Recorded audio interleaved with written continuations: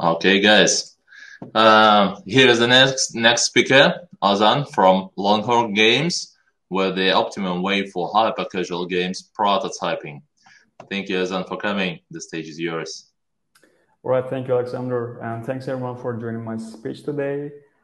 And thanks to Hyper Games Conference as well for inviting me.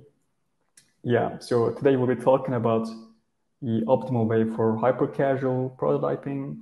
We'll be talking about some do's and don'ts, and I will be talking about the knowledge and experience we have gained over the course of last 2 years developing hyper-casual games. Okay, so a little bit of information about Longhorn Games. So we are founded in October 2020 and with two co-founders, and we mostly build hyper-casual and arcade-level games, and we are Istanbul-based, so we are in Turkey at the moment. I think we have developed around 200 hyper-casual prototypes by now, and we keep building new ones.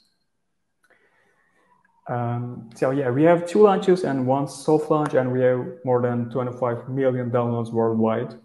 So our latest hit is Crowd Evolution, which is also hyper casual, and I will also give some examples about the game in this presentation. Yeah, so what we'll be talking about today, we'll be talking about first what are the hyper casual games, and what does a typical hyper-casual project lifecycle look like from the ideation to testing, and we'll be see some tips and tricks. Okay, so what are hyper-casual games? I'm pretty sure most of you guys know that, but let's go over it quickly. So they provide some instant gameplay, so as soon as you open up the game, you can just start playing right away. So you can play it with only one thumb, so it's pretty simple mechanic. It can be a drag and drop, it can be push, hold and release, etc. They are easy to produce because they are not really complex games. They require minimal input, but they provide maximum output. So with your thumb, you can play for, let's say, 10 minutes. They're immersive, so as soon as you start playing the game, it takes your total attention and you just focus on the game. At least it should be that way. They're repetitive because since they are simplistic games, they cover it up by repetition. And they're pleasing and catchy, so that means they're pleasing to look at, and most of them they're interesting. So yeah, that's a typical hyper-casual game. And what does a hyper-casual project lifecycle look like? So we start with the ideation phase because we need to have an idea to build upon first, right? And once we have the idea, we plan the project. And after that, the development starts. The art and assets are defined and they are being created. And we start to program the game, and then if everything goes well, we start testing the game. And as you can see, the project management is on the right side, because throughout the development of the project management is always involved. And we'll be talking about that later on. Okay, so how to generate some ideas for hyper-casual games? The first one, the typical one, is just brainstorming together with your team, going into a room and start discussing some ideas. That sometimes work. And keeping up social media is a must. And just changing something with something that is already successful tends to work quite well. Combining 2 successful mechanics elements or something from 2 successful games has been proven to be working super well. And trying a game that is relatively old, some old game, can work sometimes. And checking the top game charts and taking inspiration from that is also a good way. And you can also use some tools, for example, Storyglide, which lists you the newest games. So yeah, using one of these techniques, you can start creating a list of hyper-casual project ideas, and you should regularly expand this pool. You need to add new and new ideas, because what are you going to do if your current game fails the tests and you need to start working on the next in the line? You need to have something available already, right? So you should always have a pool of ideas that are waiting to be picked up. And these ideas should be universally playable, enjoyable, acceptable, because you want to reach to the widest audience as possible. And you don't need to reinvent the whole genre. You can just take inspiration from the existing games and change something slightly and work on top of this. Yeah, so picking an idea, I think it has some criteria. So you first need to check the similar games and see how they were successful, and try to take something successful from them, some element of success, or something that is pleasing to see or play or whatever it is. You need to check the similar games, and you need to gather some data, as much data as possible, and you need to lean on that data. So you shouldn't be moving by your instincts, but you should be moving according to the data. And you should always be mindful about the CPI, because CPI is most of the time is the hardest thing to improve on hyper-casual games. If you have a high CPI, it's super hard to take it lower. So from the get-go, you need to be careful about CPI. And if you have an idea of a potential unique CPI movement, that's a great thing. That means you have one step ahead already. So yeah, as an example of this is the crowd evolution. Crowd evolution was a result of model and improve methodology, which means you model a game, and you start thinking, how can I improve this? What can I add to this? So we have combined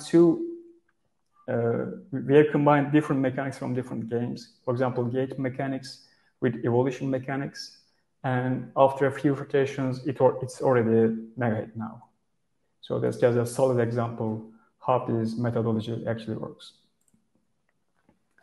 Okay, now let's say we have an idea and we need to start planning. We need to start planning on how are we going to implement this idea into an actual game.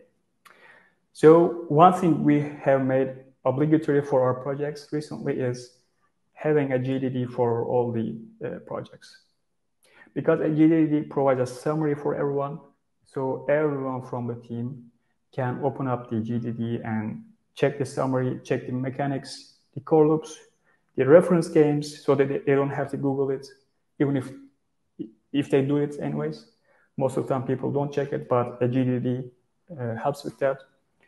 And it provides the progression steps, the changes in economy, onboarding the meta loop. So whatever question you might have about the game, GDD should answer, so that everyone in the team can align in a fast way.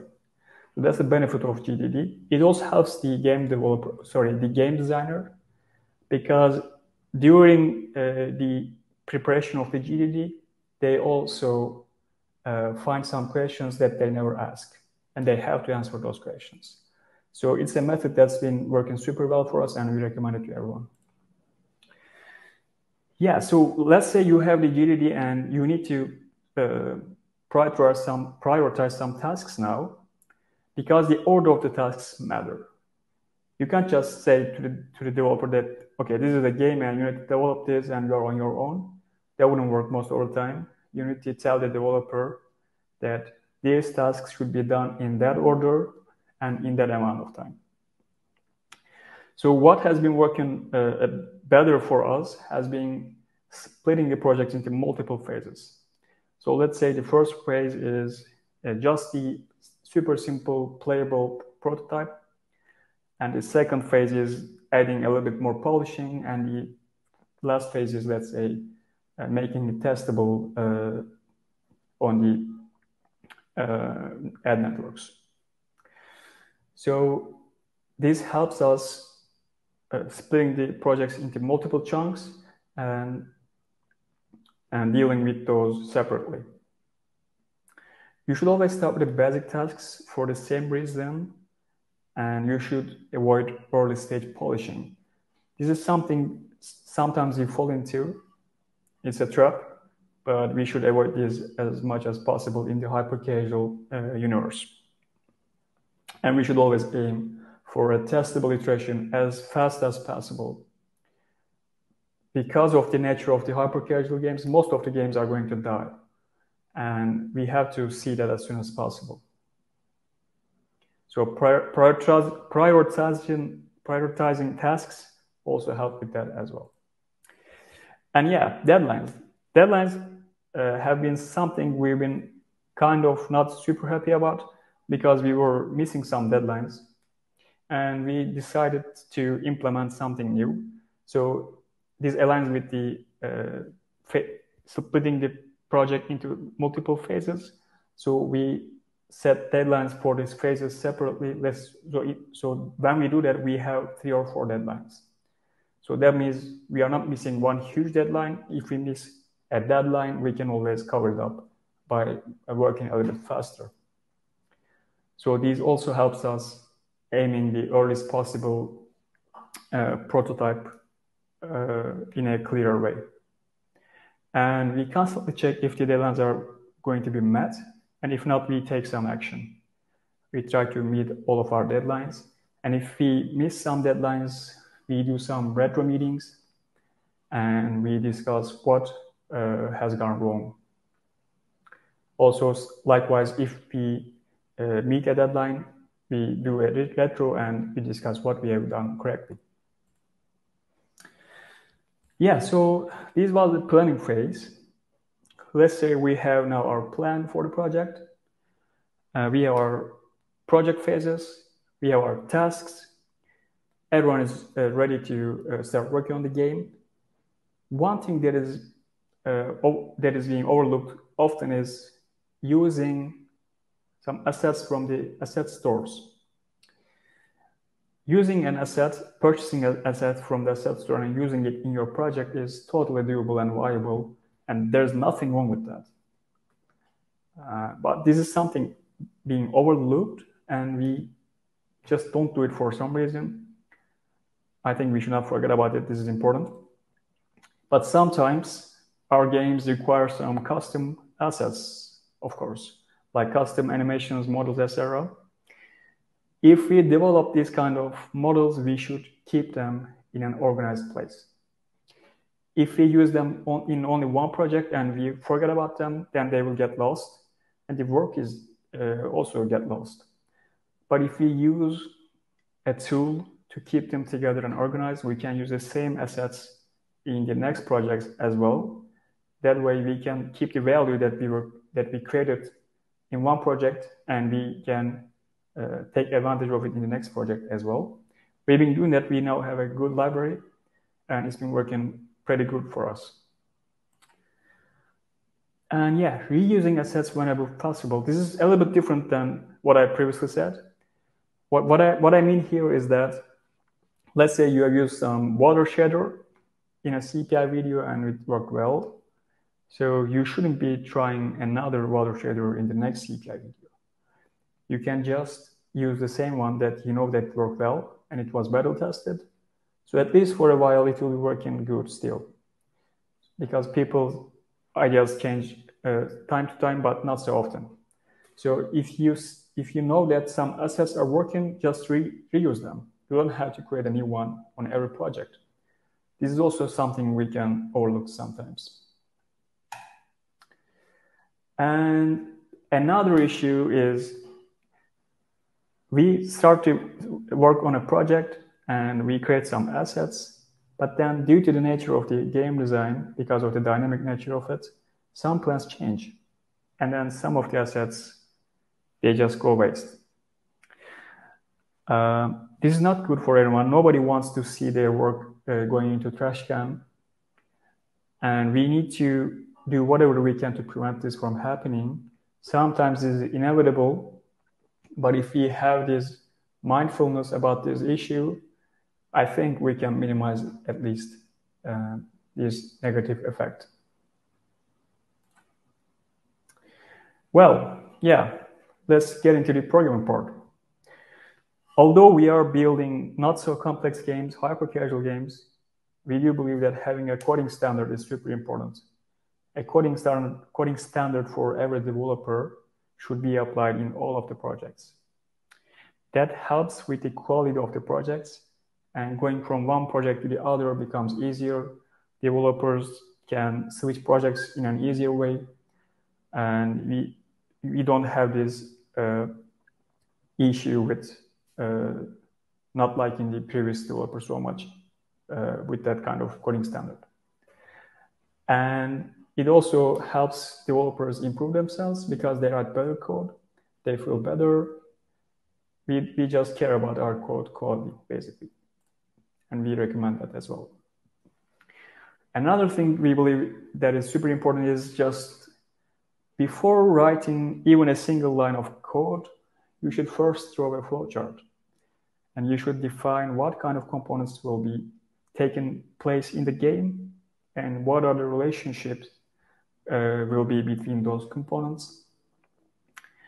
And this helps everyone, all the developers, understand the game better and the structure better. And this helps if a new developer joins to the project, they can just open up the flowchart and see what is going on. And if we want to change something in the future, we can also just open up the flowchart, add some new relationships, and then just edit the code accordingly. So there are a lot of benefits in using some flowchart. The thing here, the key point is that you're always keeping the flowchart and the code in sync. If you do that, then it's a super useful tool. And yeah, packages. Packages are super duper important for hyper casual games. That's because hyper casual games tend to share some common functionality, common mechanics a lot, unlike, let's say, the PC games. And due to the nature of the hyper casual games, we can, let's say, create a mechanic package, let's say a front stack package, let's say a vertical stack package, an arcade idle movement package. So there are a lot of packages that we can create and use throughout our projects. And if we don't do that, I believe we are losing a lot of time just because of that. Every studio must have their list of packages at their disposal, and they should be able to pick up a package, quickly implement that, and just save a few days of development. So I think we currently have around maybe 50 packages at Longhorn Games, and it's working super well for us, and we constantly add new packages all the time, and we highly recommend that. Another thing I believe is being overlooked is builds. So in the game development world, automating things is not super common from my experience. And some studios, they take manual builds for App Store and Android, and they push those builds to the stores manually again. That means one person have to deal with the builds the whole day. And if let's say we are a studio of 30 people, that is not acceptable, because then not even a single person can handle that kind of load. If we automate our builds, on every push to our version control system, a new build should be started, and then the output of this build should be uploaded to an app store or the Play Store, and then this whole thing should be automated. There should be no manual intervention. So on every change, we should get a new build. This saves us time.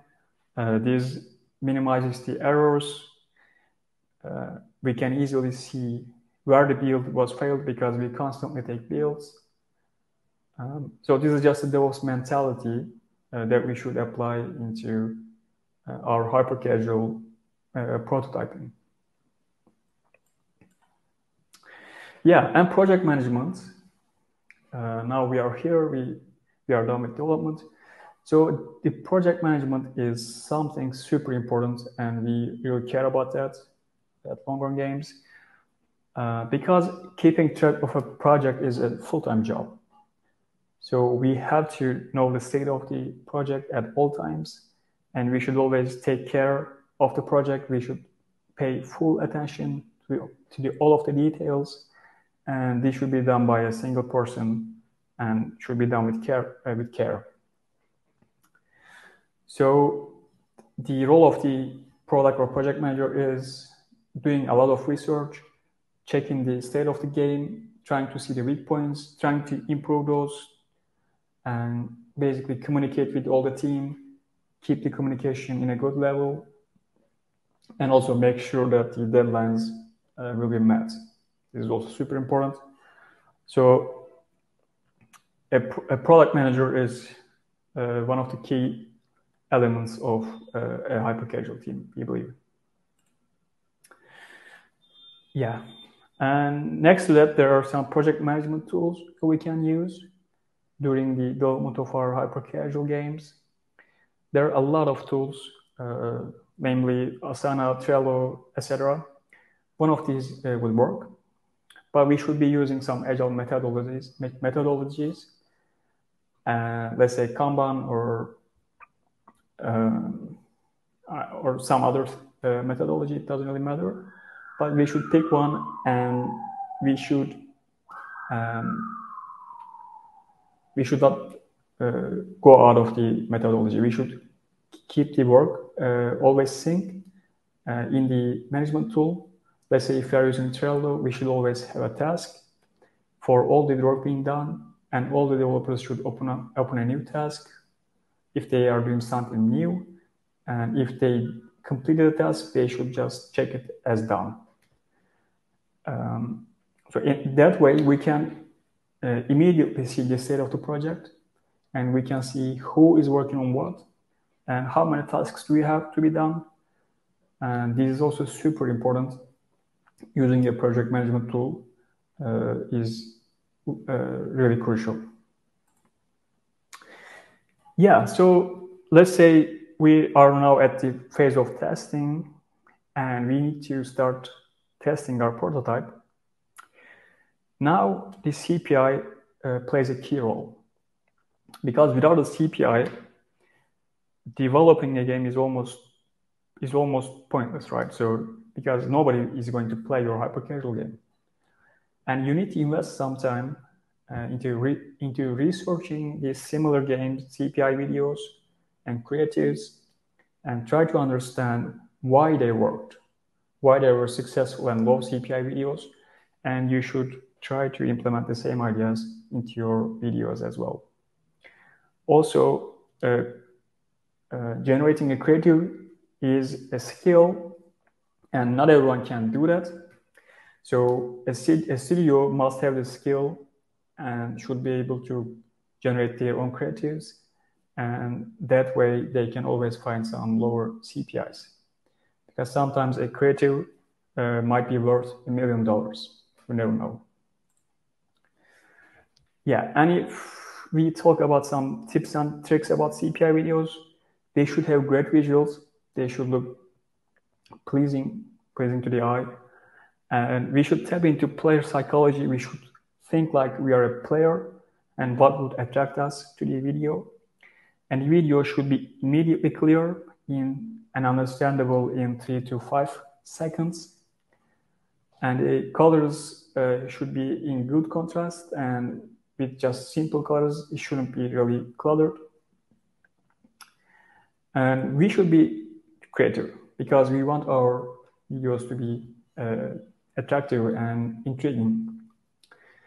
And last tip is just hire someone for creatives, because it's also a whole profession by itself, and not everyone is capable of creating some good creatives, because It also requires some knowledge and experience, and it requires some knowledge from the field. Last but not least, yeah, please don't feel overwhelmed.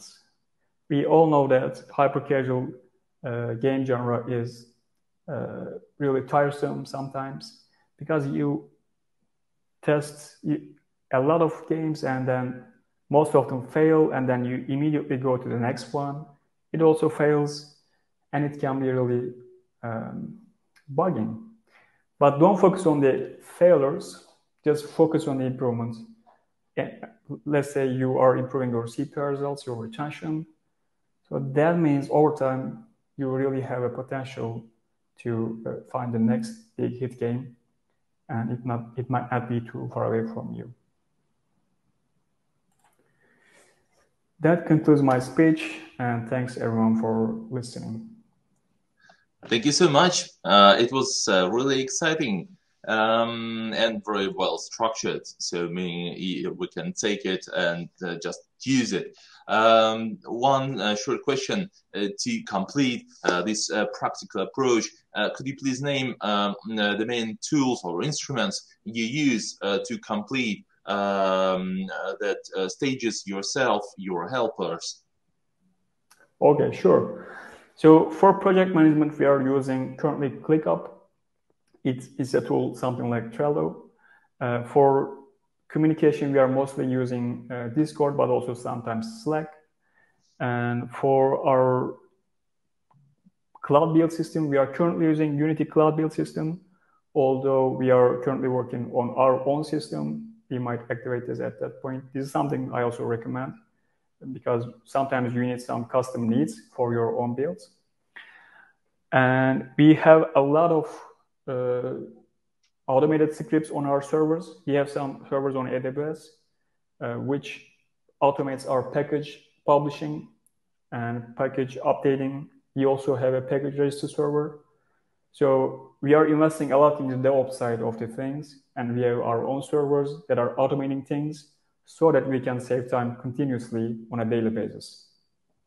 Great. And what do you use for flowcharting? For flowcharting, we are currently using Lucidchart. If you know about it, it's just a simple tool where you can draw some shapes and arrows, and it just works for us. Great, thank you. We have a couple of questions more. First of them is very tough, I believe. How to set a proper deadline? Oh, very good question. That almost always depends on the project and the team. So there are a lot of parameters, and you need to take all these parameters into consideration. First of all, the capacity of the projects, because sometimes the capacity of the project is too large. The project is too extensive to be completed in a few weeks, then almost a month is fine, right? Because there's nothing you can do about it. But if it's a simple runner project and you need to actually make the simple project faster by creating some tools. For example, we have a runner template project, so we can create a runner in a few days. For these kind of projects, it should be super fast. And if it is not fast, then you should try to think what you can improve.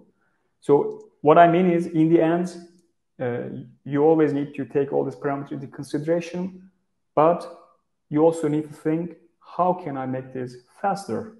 This is the key point of view, in my opinion. Great, thank you so much. Very quick question. You've already mentioned this, but still, what tools would you recommend for build automation? How you are doing it in your studio? Yeah, so as I mentioned, we are using Unity Cloud Build. It's kind of slow for us because the concurrent builds sometimes wait a lot.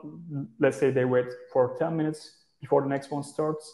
I don't really like that. I want my builds to complete as fast as possible. So for that reason, I started building our own build system using some bash scripting and some AWS servers. But yeah, for the time being, we are stuck with the Unity Cloud Build System. Great. Thank you so much, Ozan. Guys, if you have more question about this priceless practical approach try to catch Ozan in the chat or in a point. And on LinkedIn, I believe you can also meet, ask all your questions. I believe Ozan could not squeeze all his knowledge and all his tips into that short 30 minutes. Thank you so much, Ozan. Thanks so much, Alexander. Yeah, it was a pleasure. Have a great day. Bye-bye. Bye-bye.